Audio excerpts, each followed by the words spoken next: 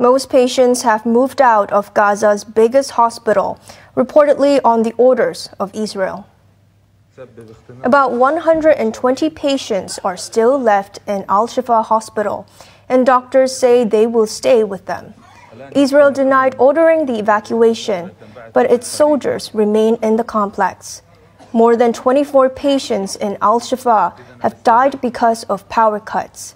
In the southern Gaza town of Khan Yunis, an Israeli air raid killed at least 32 people. Displaced Palestinians sheltering in southern Gaza have now been ordered by Israel to evacuate, just weeks after they were told to head south from the north.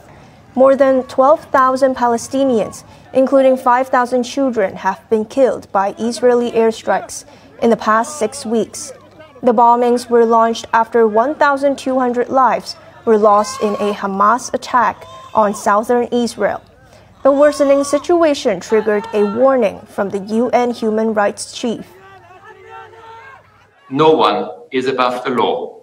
Breaches of international humanitarian law, even war crimes committed by one party, do not ever absolve the other from compliance with the principles of the law of war and their human rights obligations. All serious allegations of multiple and profound breaches of international humanitarian and human rights law, whoever commits them, demand rigorous investigation and full accountability.